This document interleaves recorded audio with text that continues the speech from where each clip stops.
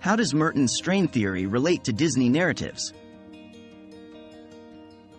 Merton's strain theory posits that societal pressures can lead individuals to deviant behavior. This theory finds unexpected echoes in Disney movies, where characters like Aladdin or Simba face societal expectations that lead to pivotal choices. To understand your own life pressures, watch these films with a new lens. Identify the strains placed on characters and how they navigate them. This can provide valuable insights into making ethical decisions under social strain.